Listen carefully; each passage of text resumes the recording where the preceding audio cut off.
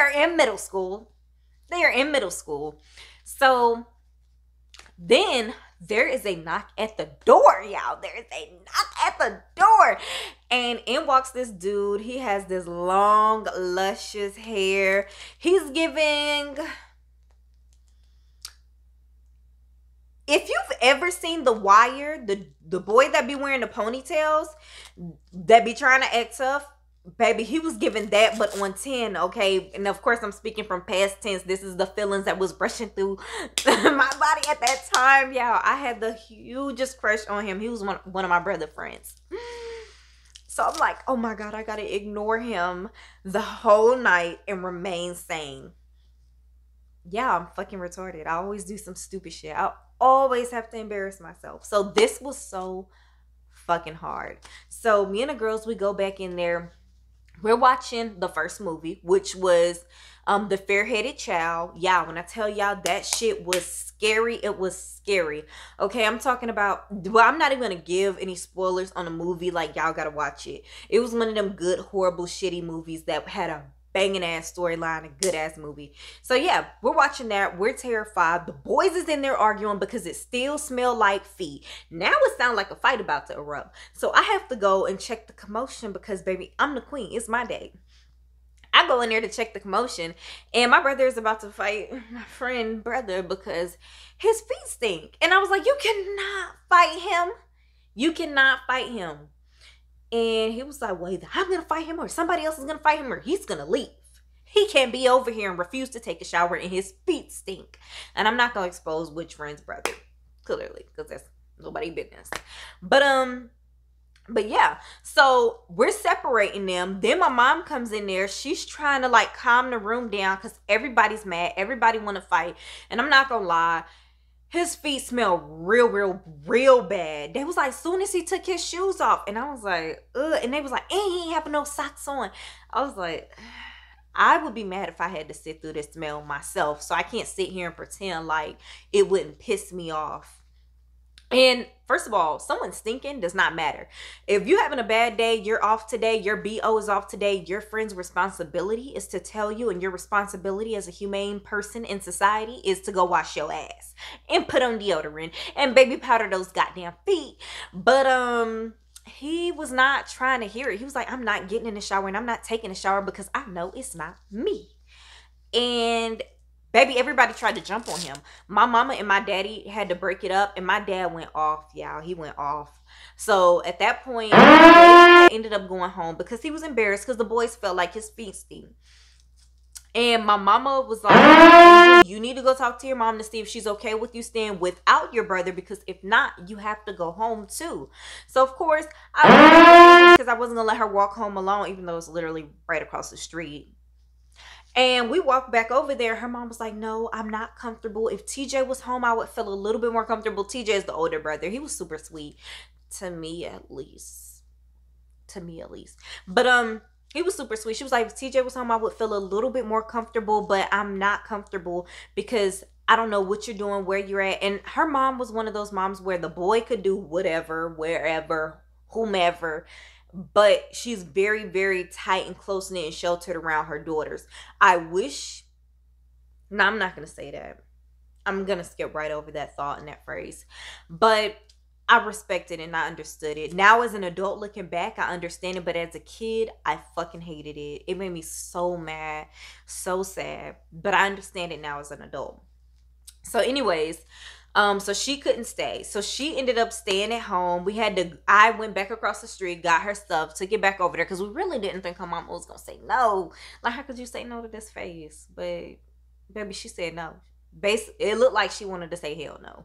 But I actually, you know what? If y'all remember Ed, Edd n Eddy, how the parents were just bodies and no face, I never remember her mother's face. I always remember her body. I always remember her voice, but I have never remembered her face ever. And I don't want to be funny, but there was one girl in the neighborhood who I really didn't like because she was a crybaby. And she used to cry and ruin my parties. And her mom and my mom was best friends, so my mama spoiled her. And I was just so glad that I didn't. At least I was like, I might not have any. At least I don't have her at this party. You know, it could have been worse. So I go back across the street. I let the girls be there. And yeah, why I see my crush in the kitchen getting ready to eat. And why was he eating before me? Like I'm the birthday girl. Why was the boys being served first? But my dad ended up bringing our plates to our pallets in the living room where we was set up for the movie night. So the boys had to eat in the kitchen. That's why they got their plates first. But I didn't know that at that time. So I'm just like, why are they eating first? And look at my boo. So anyways, I gotta tell y'all what I did. So fast forward past the boys eating, the girls are done eating. Everybody's throwing their plates in the trash because my mama was not playing, baby. It was paper plates, cups, spoons, forks, everything was paper. She was not washing none of those dishes. But we throw our stuff in the trash, scrape our food away, blah blah blah. Why do I see Mr. Sexy is getting ready to go, y'all? Getting ready to go. And I don't know why, but in my head, I picked, who knows, but anyways, moving on. I thought this man was so sexy, y'all. Jesus. But oh, and I didn't tell y'all, but he had long hair down the, well, no, his hair was like down there. His hair was like down his elbows. He had long hair, y'all. And why did I have a crush?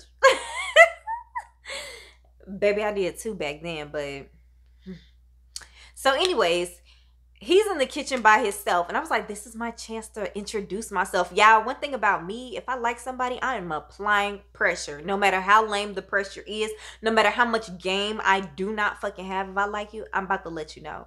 So I go in there to spit game and apply pressure, bitch. I don't even remember what his name was. That's where my headspace was. His name and the Gangley brothers is the only names I do not remember from this party. So me and him talking, and I introduced myself. I let him know it was my birthday, and I was in the 3rd grade, and I'll be in the 4th grade next year. Now, mind y'all, my parents is in the room at this time because they was like, they already made sure that we was separated. They didn't know that he was getting ready to leave. But yeah, so they're in the room. So I'm over here spitting my little game, and y'all,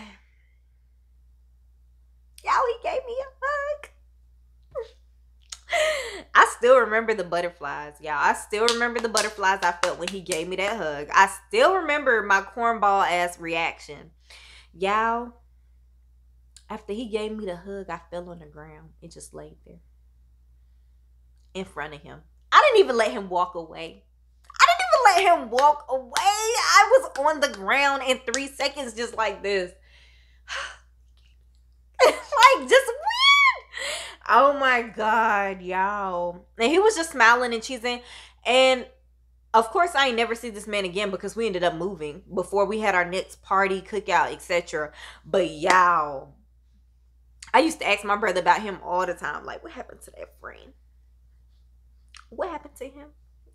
I had the hugest crush. But yeah, y'all, my girls helped me get up off the ground because after about 2 minutes, he definitely left because his ride had pulled up and I was still on the ground. And my girls was like, come on, what are you doing? You was embarrassing. You're embarrassing yourself. They should have said that before I fell out. They should have gave me a pep talk of how to act before I laid out on the floor. They let me embarrass myself. So, you know, no accountability. But nah, I shouldn't have did that shit. That shit was so embarrassing. Maybe if I had kept it cool, I would have got his number. I ain't even had no phone. Phones weren't even a thing back then. If I'm not mistaken, back then, you called on the house phone after 9 p.m. Okay? You had to sneak because you weren't even allowed to use that bitch. You called on the house phone after 9 p.m. But my party went good. We ended up finished following up with the Fair-Headed Child and then watching some silly movies because motherfuckers could not go to sleep after the scary movies, me included. So yeah, it was the best sleepover I have ever had. And yeah, I still have many more, but I just don't feel that they were that good. I didn't fucked up and messed up my little All of these drugs and all of these streets